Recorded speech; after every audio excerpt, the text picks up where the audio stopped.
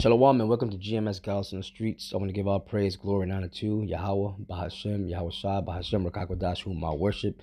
Double honors to my other apostles, great millstone, who taught me this word of sincerity and in truth, and who rule well. And salutations to all the Akim throughout the world who are sincere and believing and pushing this word. And to all the families, believing families of Yasharala out there. May the Lord bless you and yours and your families, and may He deliver you in the day of His second return and strengthen you against the mark of the beast. So this is a article that I seen on RT not too long ago. Actually, I just seen this about 5 minutes ago, and this is just, the angels are manifesting themselves more and more, and cannot handle it. They don't know what to do. They're frightened. They don't know what's going on, and they're trying to come up with all kind of excuses of these unidentifiable aerial phenomenon, as they call it, UAP'S, and they're trying to come up with all kind of scientific reasons why these are not foreign vehicles to Earth. And these are the angels. They're manifesting themselves, and they're going to manifest themselves more and more as we approach the day of the coming of our Lord. All right, our Lord and Savior, Yahweh Shai, okay, who was crucified and resurrected more than 2,000 years ago, okay? A little over 2,000 years ago, let me say. Title of this article is, "It's a Dang UFO. Mysterious object puzzles witnesses after blazing across Florida sky." Video and photos. I'm going to play the video. It reads, "Beach walkers out to watch the first sunrise of 2020 were left bewildered by the sudden appearance of a mysterious flying object in the sky above Florida's east coast on New Year's Day. Several early risers walking on beaches in the city of Fort Pierce were stunned to see an unexplained object streak across the sky in the moments before sunrise on Wednesday, as well as a fiery trail. The peculiar object also left a raft of questions in its wake as eyewitnesses struggled to comprehend what they had seen. I knew what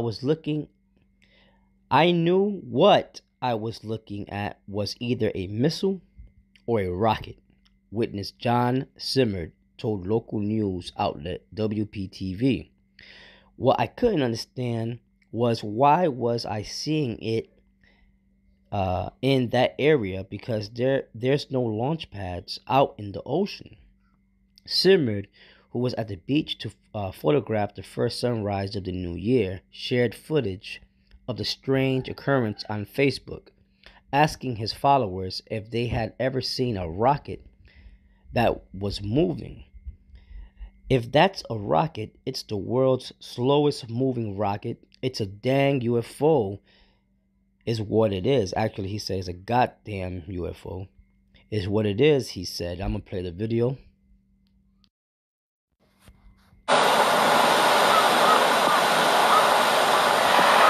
Hercules is barking.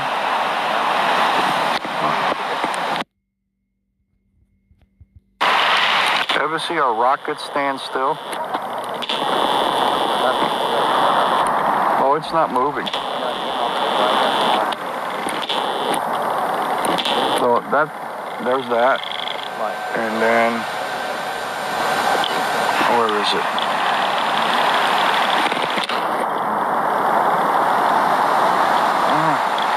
I can't pick it up with the camera.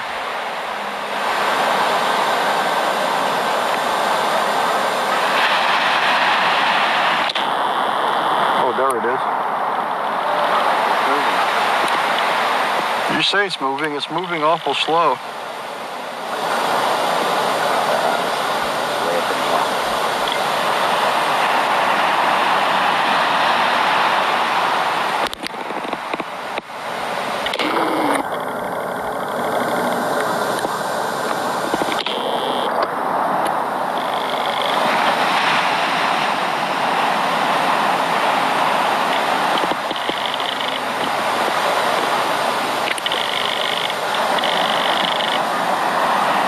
That's a rocket. That is the world's slowest moving rocket. It's a goddamn UFO is what it is.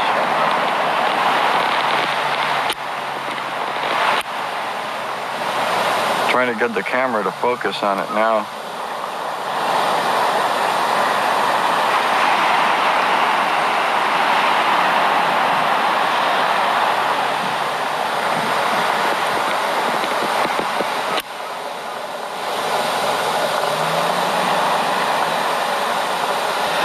I don't know what it is, Gene.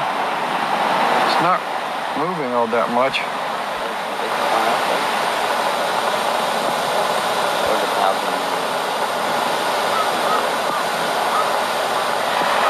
Hercules is barking.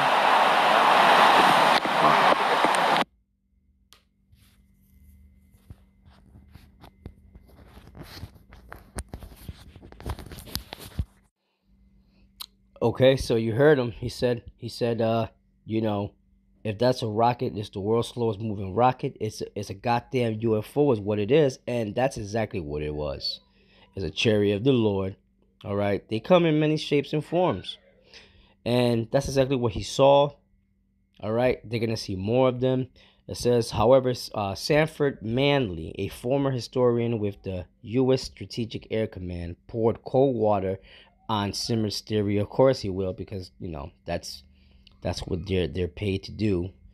To debunk things that are real, claiming that what people actually saw was the contrail of a plane being illuminated by the rising sun.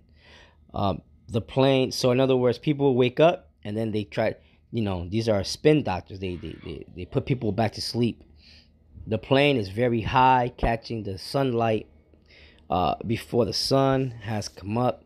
Therefore, it's glowing red. Manley said. He explained that the phenomenon typically occurs more often during sunsets and sunrises, which is bullshit. As you saw, the object was not moving at all. It says, after Simard appeared on local news stations, his daughter, Melissa Crystal Simard, said that Facebook is fact-checking his photos. We think the government is onto him, of course. She joked, but that was true. Shit is crazy. What the fuck did my dad witness? And what your dad, a word and a message to you, Miss Melissa Crystal Simard. What your father had witnessed was an actual sighting of a UFO, and the UFOs are in the Bible. These are the chariots of God. These are the vehicles in which the angels travel in, and I'm going to present to you some verses from the Bible to prove this. We're going to go to the book of Ezekiel, the first chapter.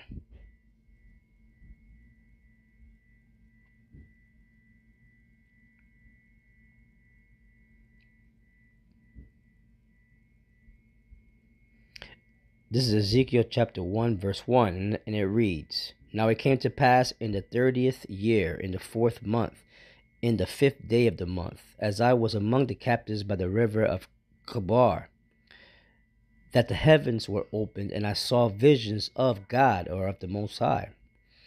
In the 5th day of the month, which was the 5th year of King Jehoiakim's captivity, the word of the Lord came expressly unto Ezekiel the priest, the son of Buzi, in the land of the Chaldeans, by the river of Chebar, or Chebar. And the hand of the Lord was there upon him. And I looked, and behold, a whirlwind came out of the north, a great cloud, and a fire enfolding itself. Now Melissa's father saw fire coming out of this object. Now, this object was not cylindrical in nature. It was more of a like a cigarette shape or something like that. And that's what he saw, and it stood still, but it was emitting this fire, right? And the brightness was about it, and there was a brightness There was a brightness after it, right? And out of the midst thereof, as the color of amber, right? Color of amber, which is fire, and that's what he saw out of the midst of the fire. Okay, and Ezekiel said, and also out of the midst thereof came the likeness of four living creatures, and this was the appearance. They had the likeness of a man. So then he goes to explain of the living creatures that came out of these vehicles. Okay, of these so-called UFOs. All right, and everyone had four faces, and everyone had four wings, and their feet were straight feet, and the sole of their feet was like the sole of a calf's foot, and they sparkled like the color of burnished brass, showing you that the angels are what you would consider them as so-called black beings, because brass is a derivative of brown, and they were glowing. All right, they had a certain aura about them, and they had the hands of a man under their wings, because, like as it is written in Genesis, man was created in the image of the powers of the angels, right? Of the Most High, His Son, and the angels, and also that goes into the righteousness of the Lord, right? It says, and they had hands of a man under their wings, on their four sides, and they four had their faces and their wings. Their wings were joined one to another. They turned not when they went every one straight forward. As for the likeness of their faces, they four had the face of a man. These are going into the characteristics of the angels. They four had the face of a man, the face of a lion, and on the right side, and they four had the face of an ox on the left side, and they four also had the face of an eagle. Now, what that represents is that the face of a man, because they looked like men, but they were like extraterrestrial men, which were the angels. The face of a lion, now that's a characteristic of the lion, represents courage, right? They were very courageous looking in nature on the right side, and they four had the face of an ox on the left side, because an ox was known for its ox or oxen are known for their strength. So the angels are very, very strong, or mighty ones. In certain scriptures, they are called. They four also had the face of an eagle, and an eagle is known to be swift in flight. So these are the characteristics of the angels. Okay, it says, thus were their faces, and their wings were stretched upward. Two wings of every one were joined one to another, and two covered their bodies. And they went every one straight forward. Whither the spirit was to go, they went, and they turned not when they went. As for the likeness of the living creatures, their appearance was like burning coals of fire, and like the appearance of lamps. And that's what he was watching. He was seeing like a lamp in the sky. It went up and down among the living creatures, and the fire was bright. And that's what he saw. He saw the bright fire, man. And it says, and out of the fire went forth lightning, showing you that these vehicles cause lightning to come out of them.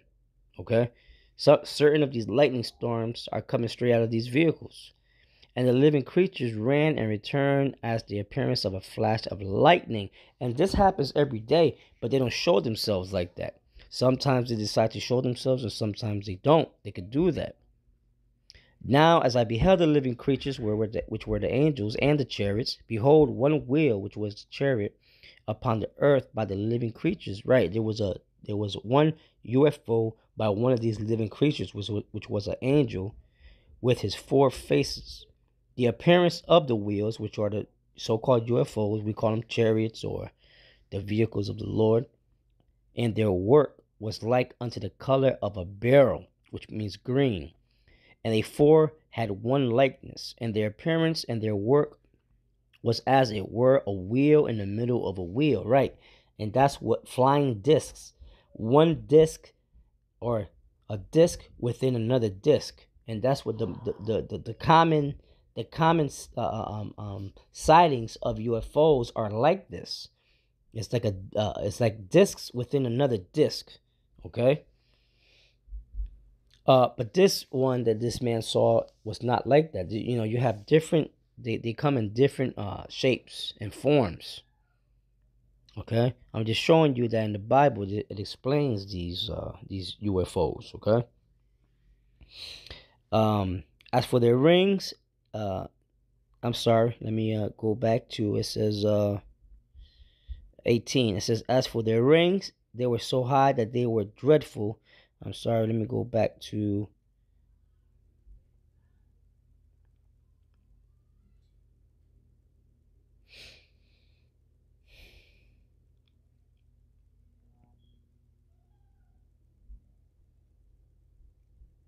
Right, 16. The appearance of the wheels and their work was like unto the color of a beryl, and they four had one likeness, and their appearance and their work was as it were a wheel in the middle of a wheel.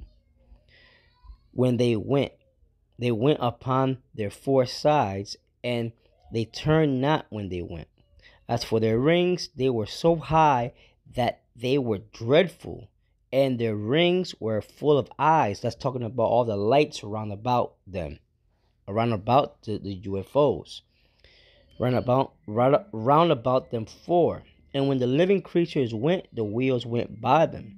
And when the living creatures were lifted up from the earth, the wheels were lifted up.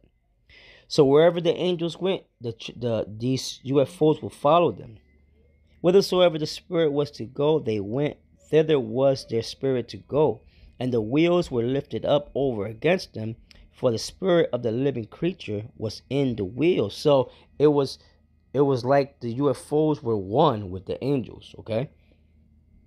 And these UFOs are part of the glory of the children of Israel, the inheritance of the children of Israel, especially the elect, when they are delivered from the destruction that's about to happen. Verse 21, it says, when those went, these went. And when those stood, these stood. And when those were lifted up from the earth, the wheels were lifted up over against them, for the spirit of the living creature was in the wheels.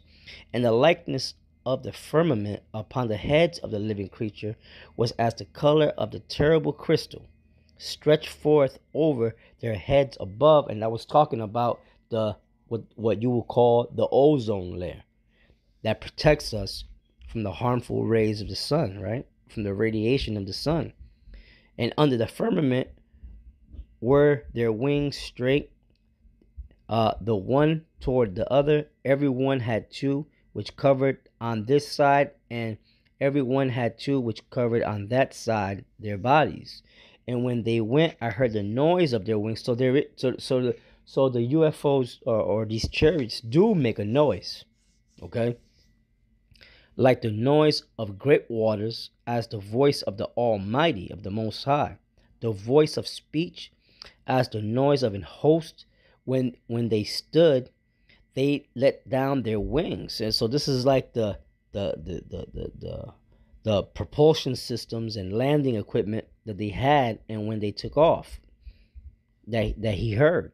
And there was a voice from the firmament that was over their heads when they stood and had let down their wings. And above the firmament that was over their heads was the likeness of a throne, as the appearance of a sapphire stone. And upon the likeness of the throne was the likeness as the appearance of a man above upon it. And more than likely, that was our Lord, Yahushua. And I saw as the color of amber, which is fire, as the appearance of fire round about within it, from the appearance of his loins even upward, and from the appearance of his loins even downward. I saw as it were the appearance of fire, and it had brightness round about it. And that's talking about the bright lights that it had, and the actual fire from the propulsion of them, as the appearance of the bow that is in the cloud in the day of rain. So was the appearance of the brightness round about. This was the appearance of the likeness of the glory of the Lord. So these chariots are also known as the glory of the Lord. All right, these chariots are the vehicles of the Most High and His Son, our Lord Yahweh Shai, and the holy angels traveling. And and when I saw it, I fell upon my face, and I heard a voice of one that spake, showing you that within these vehicles you have beings inside, holy beings, which are the angels of the Lord. Okay, and within these chariots you have thrones. You have it's gonna be a beautiful day when, and these are the vehicles that are coming to deliver the elect of the nation of Israel, all right, of the Lord's chosen people. So this is beautiful, man. This is beautiful because it's showing you, um, the angels are showing themselves, and is scared, and they're afraid to admit that these are what they call UFOs, man. And they're trying their best to come up with a scientific explanation for these things, but it's gonna come to a point where they're gonna see them so much that they won't be able to make an explanation. So anyway, with that, Akim, hope you enjoy this, and don't forget to subscribe and hit that notification button.